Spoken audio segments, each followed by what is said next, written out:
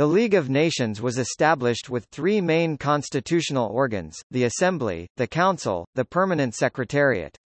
The two essential wings of the League were the Permanent Court of International Justice and the International Labour Organization.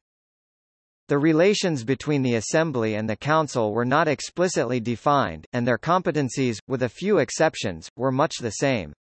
Each body might deal with any matter within the sphere of competence of the League or affecting the peace in the world. Particular questions or tasks might be referred either to the Council or the Assembly. Reference might be passed on from one body to another.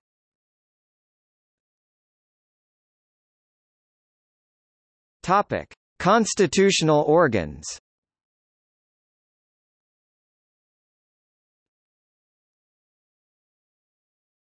Topic: Permanent Secretariat. The Permanent Secretariat, established at the seat of the League at Geneva, comprised a body of experts in various spheres under the direction of the General Secretary.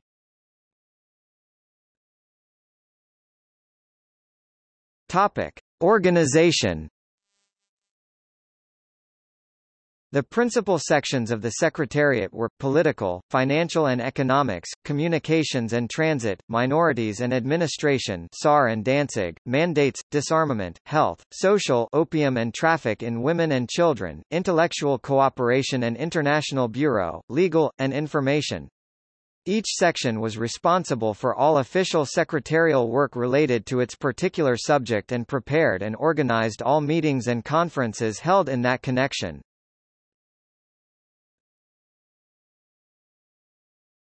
Topic: Competencies.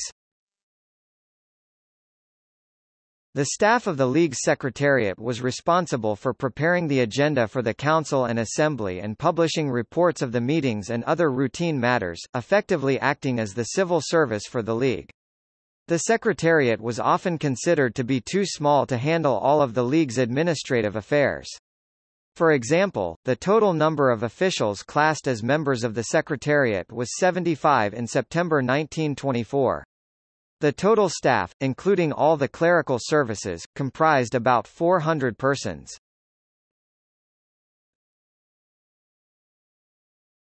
Topic: Classification and distribution of documents. In general, the League documents may be classified into the following categories: document on public sale, documents not on public sale, and classified, e.g., confidential and secret. The specific feature of the documents emanating from the League of Nations was their classification according to the persons they were addressed to and not according to their subjects. Topic: General indications.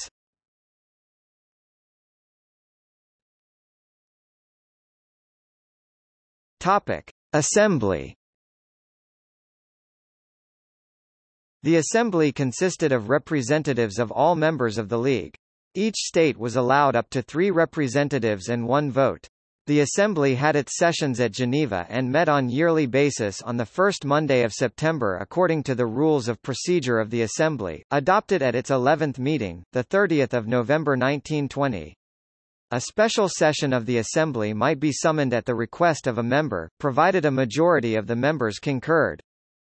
The special functions of the Assembly included the admission of new members, the periodical election on non-permanent members of the Council, the election with the Council of the Judges of the Permanent Court, and the control of the budget. In practice, the Assembly had become the general directing force of League activities.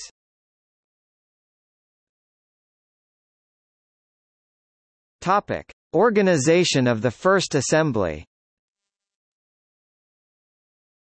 The plenary meetings of the First Assembly were held from 15 November to 18 December in Geneva, Switzerland. At the opening session, there were 41 states out of 42 member states. 6 states were admitted during the meetings and consequently were represented during the session: Albania, Austria, Bulgaria, Costa Rica, Finland and Luxembourg. In total, 31 plenary meetings were held. The principal questions during the first session were, organization of the Secretariat, establishment of a new organization to deal with health question, new organism to deal with communication and transit, and a new economic and financial organization, admission of new member states, relations between the Council and the Assembly, nomination of the non-permanent members of the Council, establishment of the Permanent Court of International Justice, the first and second budgets of the League, conflict between Poland and Soviet Russia, repatriation of prisoners of war, etc. Topic: President. He M. Paul Heymans, Belgium. Topic: Honorary President. M. Giuseppe Motta, Switzerland. Topic: Vice Presidents elected by the Assembly. The Assembly at its fifth plenary meeting elected the 6 Vice Presidents. 39 states have taken part in the ballot, so the required majority was 20 votes. The 6th Vice President was elected at a second ballot with 22 votes. Topic: Vice Presidents ex officio as chairman of the committees. The Right Honourable Arthur Balfour, British Empire.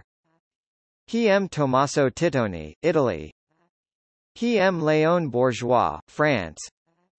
He M. José María Quiñones de León, Spain.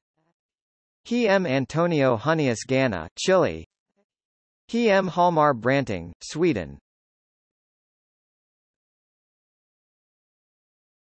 Topic: The Secretary-General of the League. The Honourable Sir Eric Drummond. The General Committee of the Assembly was constituted of the President and the 12 Vice Presidents with Sir Eric Drummond, the Secretary-General.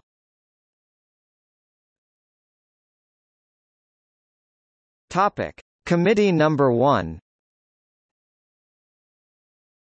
Constitutional questions. Chairman, the Right Hon. A.J.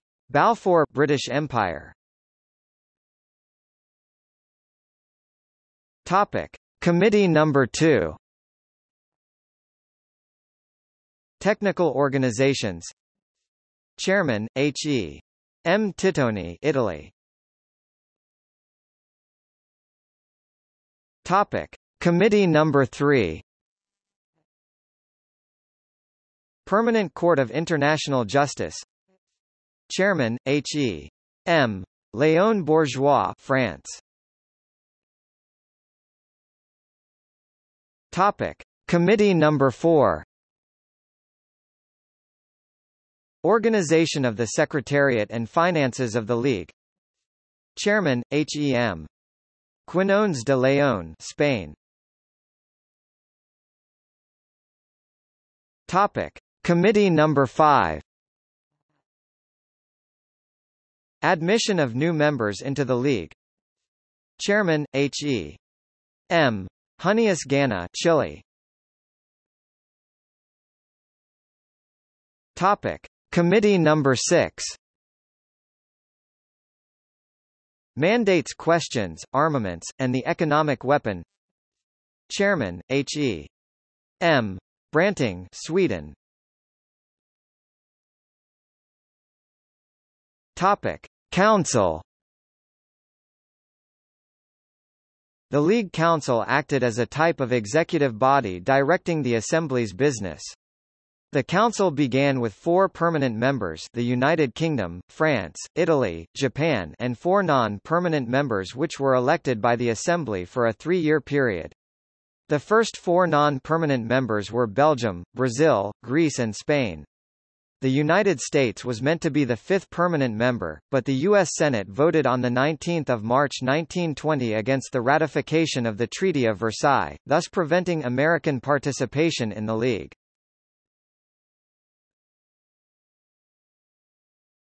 Topic: List of Council sessions, 1920.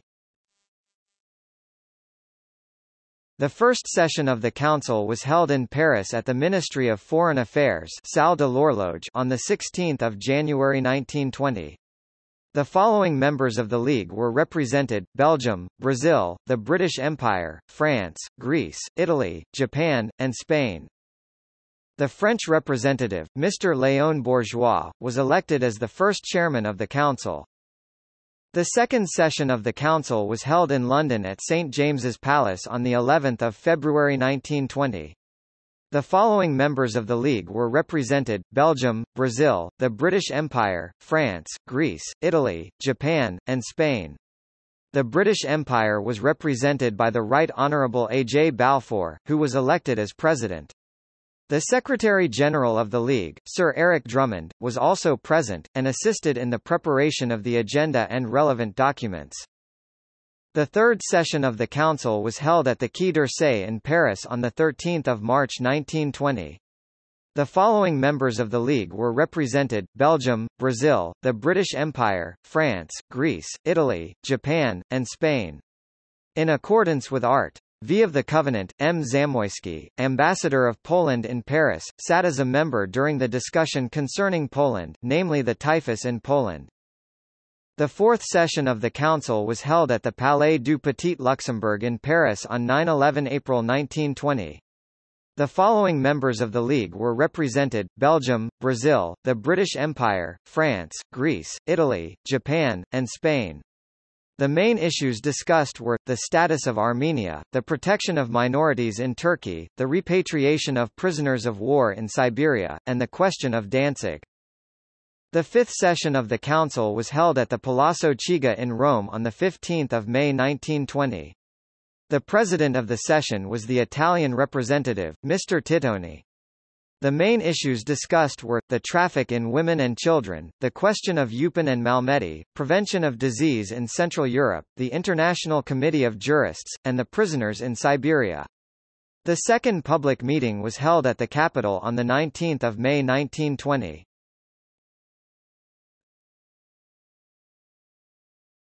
Topic: Permanent members of the Council.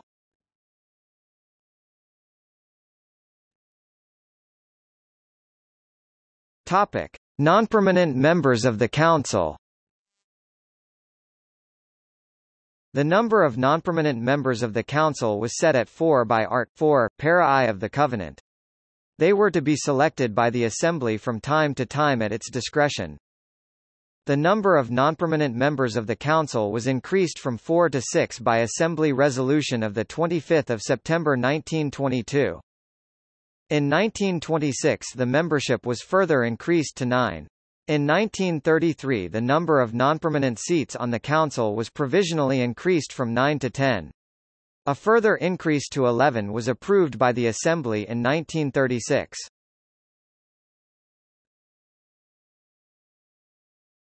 Topic: List of states' non-permanent members of the Council.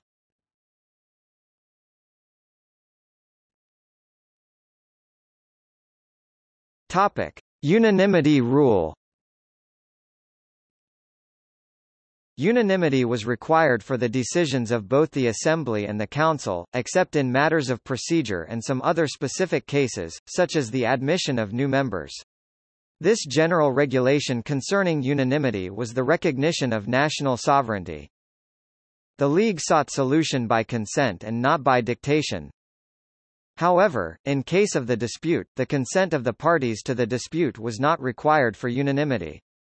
Where the reference of a dispute was made to the Assembly, a decision required the consent of the majority only of the Assembly, but including all the members of the Council.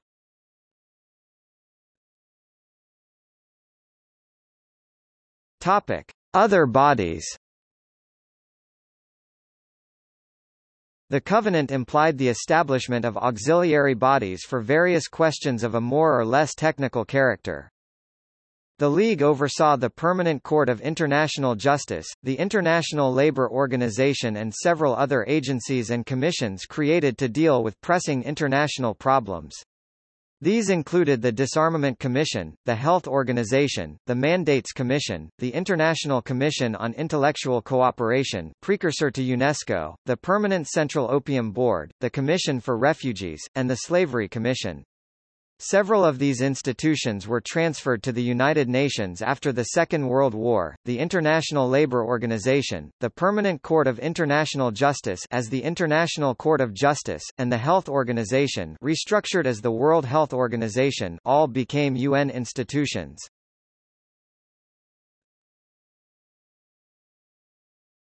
Topic: Permanent Court of International Justice. The Permanent Court of International Justice was provided for by the Covenant, but not established by it. The Council and Assembly established its constitution. Its judges were elected by the Council and Assembly, and its budget was provided by the Assembly. The composition of the court was of 11 judges and 4 deputy judges, elected for 9 years. The court had been competent to hear and to determine any international dispute which the parties concerned submitted to it. The court might also give an advisory opinion upon any dispute or question referred to it by the Council or the Assembly. The court was open to all the nations of the world under certain broad conditions. Questions of fact as well as questions of law might be submitted.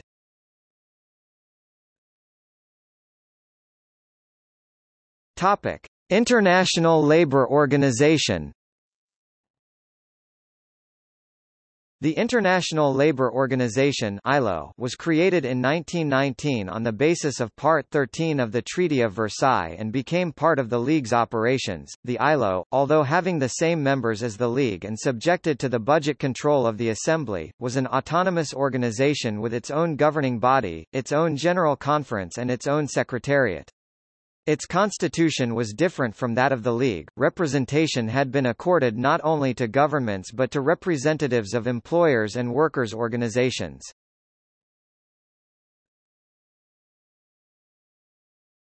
Topic: Organizations arising from the Covenant. The Covenant left a broad discretion to the Council and the Assembly in constituting the auxiliary organs.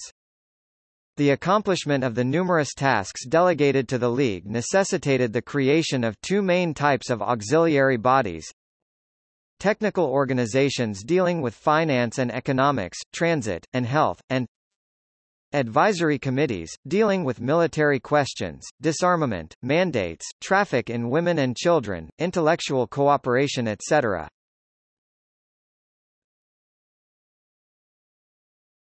Topic: Health Organization. The League's health organization had 3 bodies: a health bureau, containing permanent officials of the League, an executive section, the General Advisory Council or Conference consisting of medical experts, and a health committee. The committee's purpose was to conduct inquiries, oversee the operation of the League's health work, and get work ready to be presented to the Council. This body focused on ending leprosy, malaria and yellow fever, the latter 2 by starting an international campaign to exterminate mosquitoes.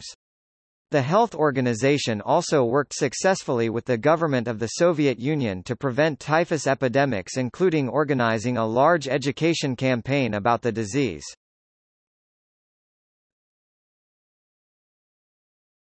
Topic: Permanent Mandates Commission. Since the beginning of its work, the League has been called upon, as one of its political, administrative and humanitarian duties, to exercise a sort of indirect guardianship over certain people not yet able to stand by themselves. Indeed, the Art. 22 of the Covenant entrusted the mandate to administer these territories to advanced nations, who can best undertake this responsibility. The principle of the well-being and development was to be the guideline of all the powers governing native people. Various mandates: the Mandate Commission, supervision and execution of the mandates, results of the mandate system. Topic: Economic and financial organization. After the end of the war, the economic and financial conditions in all European countries were close to total collapse. Within this context, the League organized a large conference in Brussels in September to October 1920. The goal was to find a solution to monetary problems and facilitate the circulation of goods and funds. Following the conference, the League established an economic and financial organization, including several committees: financial, economic, fiscal, statistical. During the following years, the League assisted many European countries: Austria, Hungary, Greece, Bulgaria, etc. The Fiscal Committee discussed several general issues related to double taxation and tax evasion. The works of the Economic Committee comprise the treatment of foreign nationals and enterprises, abolition of the prohibition and restrictions on imports and exports, unification of customs nomenclature, bill of exchange, unification of statistical methods, trade policy, veterinary medicines, international industrial agreements, problems of coal, sugar problems, issue of smuggling in general and alcohol, in particular, and indirect protectionism. In October 1929, the Great Depression started in the U.S. and soon contaminated Europe. In 1933, the LON organized a new economic conference in London to find a common solution to the protection of national economies. The conflict between the international political goals of the major powers and their views on economic welfare prevented from any concerted solution.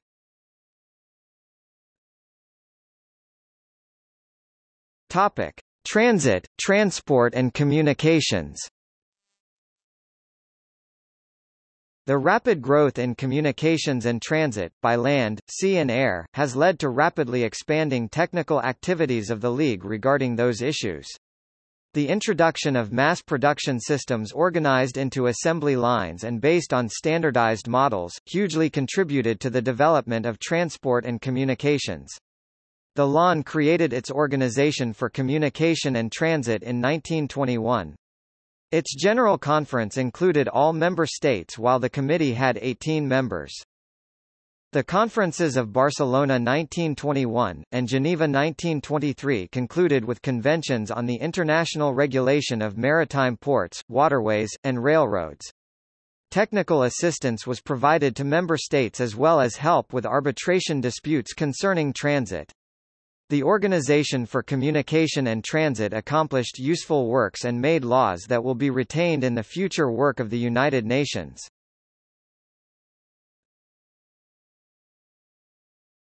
Topic: International Committee on Intellectual Cooperation.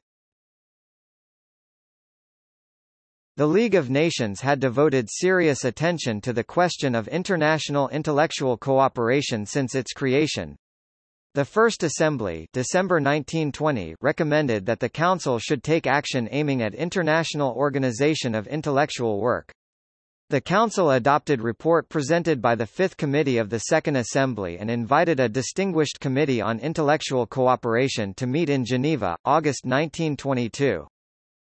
The program of work of the committee included, enquiry into the conditions of intellectual life, assistance to countries whose intellectual life was endangered, creation of national committees for intellectual cooperation, cooperation with international intellectual organizations, protection of intellectual property, inter-university cooperation, coordination of bibliographical work and international interchange of publications, and international cooperation in archaeological research. The International Commission for Intellectual Cooperation was created in 1922. Its first president, Henri Bergson, participated together with many distinguished people in improving conditions of intellectual workers and facilitating contacts. From 1926 the Commission was included in the International Institute of Intellectual Cooperation, established in Paris. The cinema was also considered as a useful tool to bring minds together. The International Educational Cinematographic Institute was created in Roma after a proposal from the Italian government and placed under the League's supervision. Although serving under a fascist government, it carried out considerable work promoting the peaceful ideal and the spirit of international cooperation.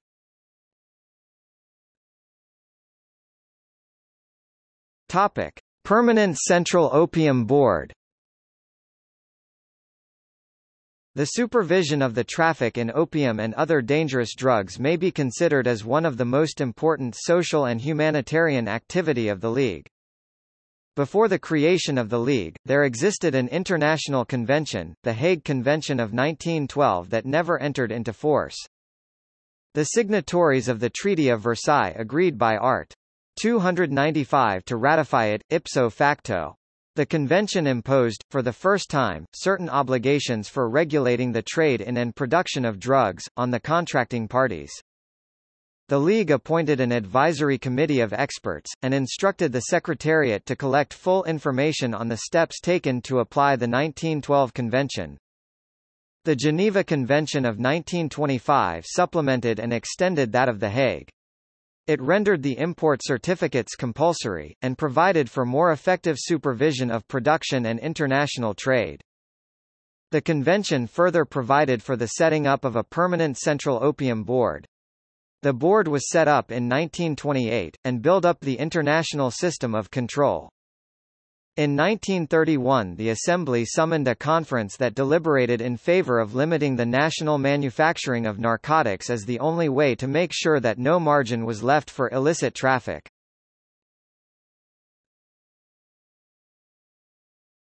Topic: Advisory Committee on the Traffic in Women and Children.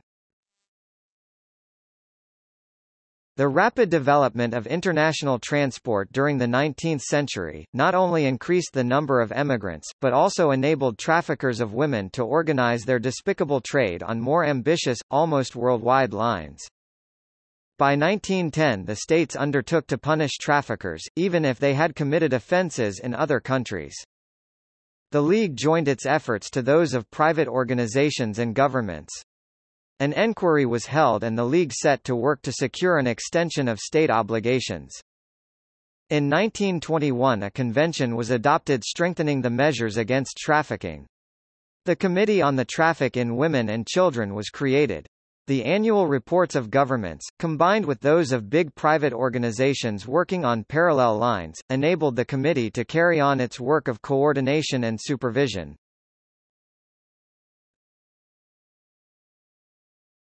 Topic: Slavery Commission. The League has considered the problem of slavery and set about securing information from various governments since 1922. Few years later, a convention was drawn up in view of hastening the total abolition of slavery and the slave trade. The Slavery Convention of 25 September 1926 produced good results in many territories. In 1932, in the League Review of the Convention implementation, appeared that cases of capture of free men still occurred in some areas, and that slave markets existed in several countries. The Assembly decided therefore to appoint a permanent advisory committee to study the facts and the institutions related to slavery, and to consider means of eliminating them.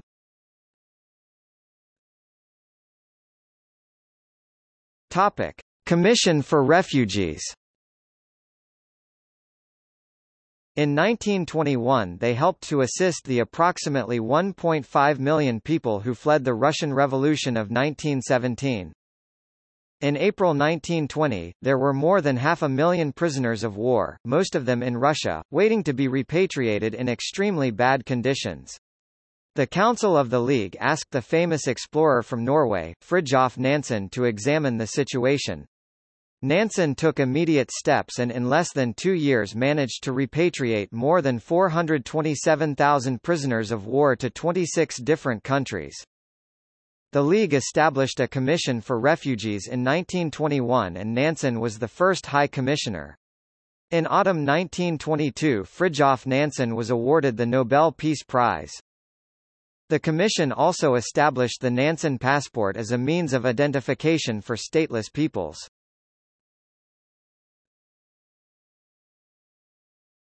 Topic: Disarmament Commission. The Conference for the Reduction and Limitation of Armaments of 1932 to 1934, sometimes World Disarmament Conference or Geneva Disarmament Conference, was an effort by member states of the League of Nations, together with the US, to actualize the ideology of disarmament. It took place in the Swiss city of Geneva, ostensibly between 1930 and 1934, but more correctly until May 1937. The first effort at international arms limitation was made at the Hague Conferences of 1899 and 1907, which had failed in their primary objective. Although many contemporary commentators and Article 231 of the Treaty of Versailles had blamed the outbreak of the First World War on the war guilt of Germany, historians writing in the 1930s began to emphasize the fast-paced arms race preceding 1914. Further, all the major powers except the U.S. had committed themselves to disarmament in both the Treaty of Versailles and the Covenant of the League of Nations. A substantial international non-governmental campaign to promote disarmament also developed in the 1920s and early 1930s. A preparatory commission was initiated by the League in 1925. By 1931, there was sufficient support to hold a conference, which duly began under the chairmanship of former British Foreign Secretary Arthur Henderson. The motivation behind the talks can be summed up by an extract from the message President Franklin D. Roosevelt sent to the conference. If all nations will agree wholly to eliminate from possession and use the weapons which make possible a successful attack, defenses automatically will become impregnable and the frontiers and independence of every nation will become secure. The talks were beset by a number of difficulties from the outset. Among these were disagreements over what constituted offensive and defensive weapons, and the polarization of France and Germany. The increasingly military-minded German governments could see no reason why their country could not enjoy the same level of armaments as other powers, especially France. The French, for their part, were equally insistent that German military inferiority was their only insurance from future conflict as serious as they had endured in the First World War. As for the British and U.S. governments, they were unprepared to offer the additional security commitments that France requested in exchange for limitation of French armaments. The talks broke down and Hitler withdrew Germany from both the conference and the League of Nations in October 1933. The 1930s had proved far too self-interested an international period to accommodate multilateral action in favor of pacifism.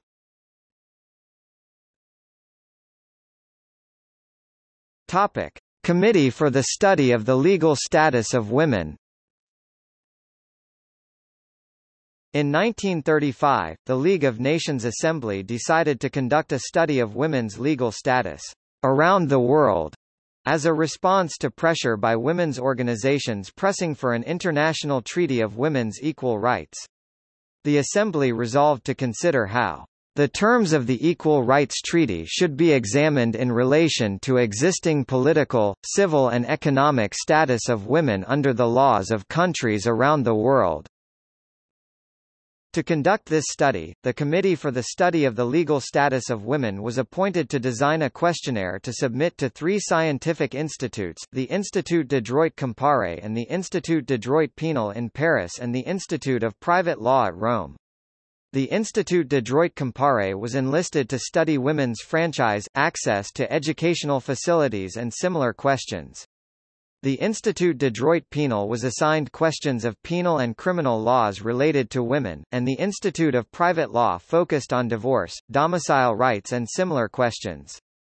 Additionally, after much discussion, the committee agreed to employ interested women's organizations who had already been conducting studies on the legal status of women for some time. While the work was left incomplete because of the outbreak of the Second World War, the study provided a foundation upon which the United Nations Commission on the Status of Women would organize its work after 1946. The first meeting of the Committee of Experts for the Study of the Legal Status of Women around the world was held in Geneva on 4 April 1938. They met again in January 1939 before disbanding. The members were me. Suzanne Bastet of France, Professor of Law at the University of Lyon, M. de Ruel of Belgium, Legal Advisor for the Belgian Ministry of Foreign Affairs and member of the Permanent Court of Arbitration, me.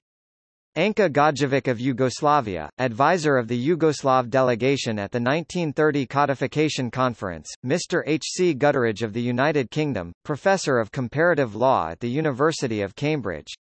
Gutteridge was elected chair of the committee, MLLE.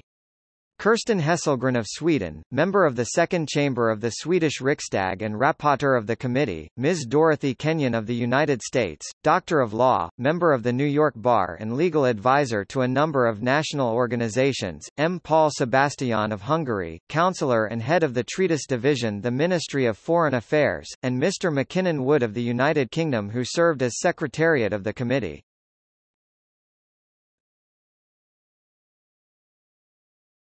Topic: Protection of minorities. The work of drawing up draft treaties for the protection of minorities in the states of Eastern Europe was entrusted with the Commission on New States set up at the Peace Conference at Paris on 1 May 1919. The 10 treaties containing provisions concerning minorities. The Treaty of 28 June 1919, between the Principal Allied and Associated Powers and Poland, signed at Versailles, 28 June 1919, in force from 10 January 1920, placed under the guarantee of the League of Nations, 13 February 1920. 2. The Treaty of 10 September 1919, between the Principal Allied and Associated Powers and Czechoslovakia, placed under the guarantee of the League of Nations, 29 November 1920. 3. The Treaty of 10 September 1919, between the Principal Allied and Associated Powers and the Kingdom of the Serbs, Croats and Slovenes, placed under the guarantee of the League of Nations, 29 November 1920. IV. The Treaty of 9 December 1919, between the Principal Allied and Associated Powers and Romania, placed under the guarantee of the League of Nations, 30 August 1920. V. The Treaty of 10 August 1920, between the Principal Allied Powers and Greece, signed at Neuilly-sur-Seine, 27 November 1919, in force from 9 August 1920. V. The Treaty of 10 August 1920, between the Principal Allied Powers and Armenia.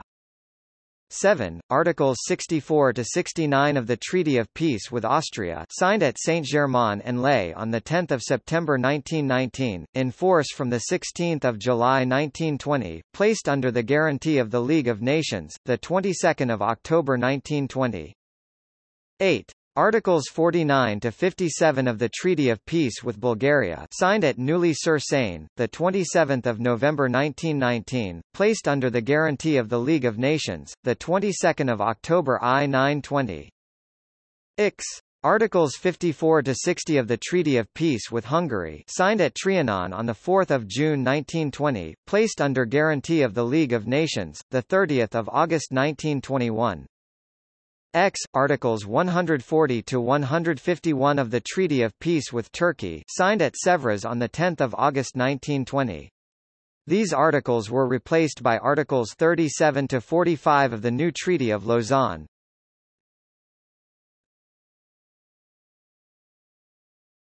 Topic: Finances of the League. The League of Nations was maintained financially by the member states. The Assembly controlled the annual budget.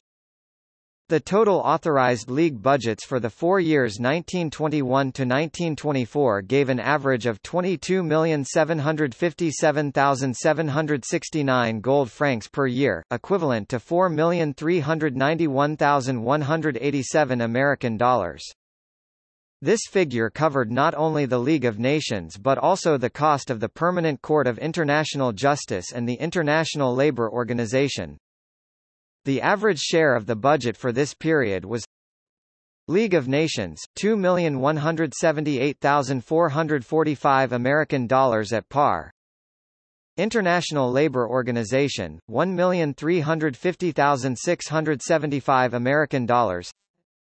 Permanent Court of International Justice, $386,000 American dollars.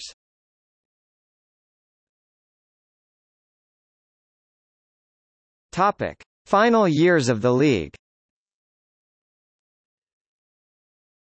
Since the critical setbacks in 1933, the League's political cooperation became more and more ineffective. Conversely, the technical activities continued to grow. Thus the Council decided to evaluate the separation of technical and political activities. Committee presided by an Australian Stanley Bruce concluded that fundamental reforms were needed. However, these proposals come to an abrupt halt due to the resignation of the Secretary-General, J. Avenel, and the outbreak of the Second World War.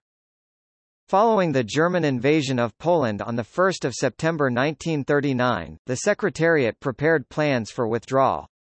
The rapid advance of German armies in 1940 put pressure on the LAN to transfer certain activities according to invitations by some government. While the Secretary-General stayed in Geneva to symbolize the League's continuity and Swiss neutrality, the main activities were located elsewhere. The High Commissioner for Refugees and the Treasury of the Secretariat were based in London, the Opium Committee was based in Washington, D.C., the Economic and Financial Organization was moved to Princeton. Neither the Assembly nor the Council could meet after December, 1939, so the rest of the League was administered by a control commission.